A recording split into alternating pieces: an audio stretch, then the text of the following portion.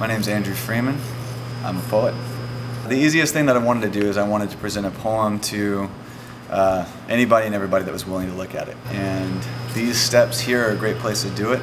Often when you see it, it's happening on the bottom, and so people have to be paying attention to their feet. I wanted to do it at night because I wanted the first people to be here at school to be able to see it.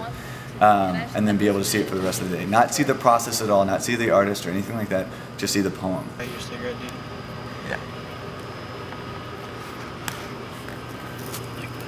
Do you want one?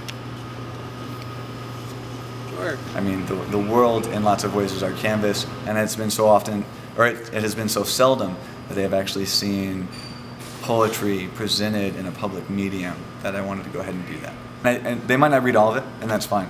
I just want them to read some of it, because I don't expect everyone to stop here and read the whole thing.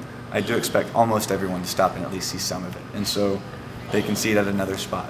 They go and see it at another spot. They can read it in private. They can lie to people and they can say, "I never read that poem. That guy is terrible," but they will have read it personally and kept it to themselves, and that's fine. I don't really care if they talk about it.